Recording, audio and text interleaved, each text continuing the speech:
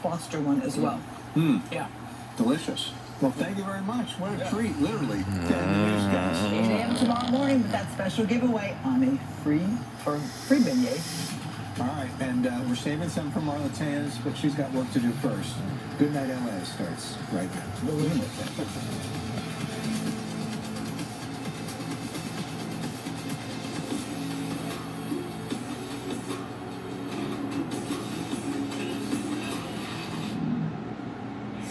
It is 11 o'clock on this Monday night. We welcome you to Good Night LA. We are simulcast on our sister station, Fox 11 Plus. Thank you for being with us. I'm Marla Tejas.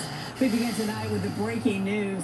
Music mogul Sean Diddy Combs is currently under arrest in New York. The charges in his federal indictment sealed until tomorrow. But Fox 11's Chelsea Edwards, she's live to tell us what we know right now. Chelsea?